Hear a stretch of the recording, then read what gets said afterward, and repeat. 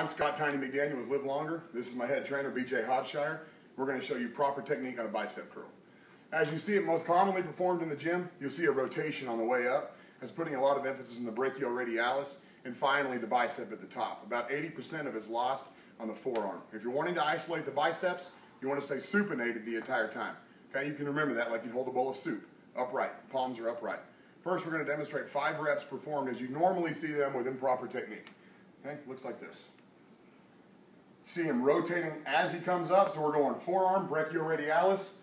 Finally, when we get to the top, we're isolating the bicep. Okay, your objective is bicep from the bottom to the top.